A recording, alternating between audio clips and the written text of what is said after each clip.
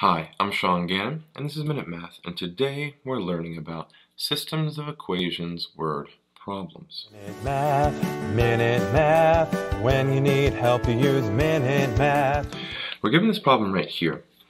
Flying with the wind, a plane went 183 kilometers per hour. Flying into the same wind, the plane only went 141 kilometers per hour. Find the speed of the plane in still air and the speed of the wind. So this one's actually fairly easy to set up if we know what we're doing. So we take the speed of the plane, okay? And when it's going with the wind's helping it go. So the average speed of the plane when it's no air is p. But if we add the wind speed plus w, and the wind speed, we get 183. Then they tell us 183 kilometers per hour. And they said the plane flying against the same wind, okay, going against the same wind, so we subtract the wind speed from it, equals 141 kilometers per hour. So now we have our systems of equations we can solve.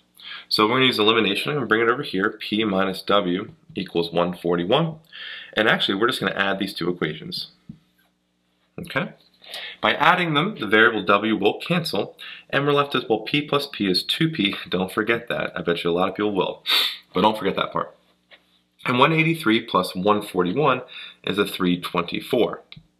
Divide both sides by 2, and p equals 324 divided by 2, which is 162. And that's kilometers per hour. So the plane is traveling, its base speed is 162 kilometers per hour, which makes sense because it's between these two speeds, with the wind and against the wind. So we're going to take that information, plug it into our equation, and solve for w. So all I'm going to do is take the first equation again. I think it's an easier one to work with. P plus w equals 183.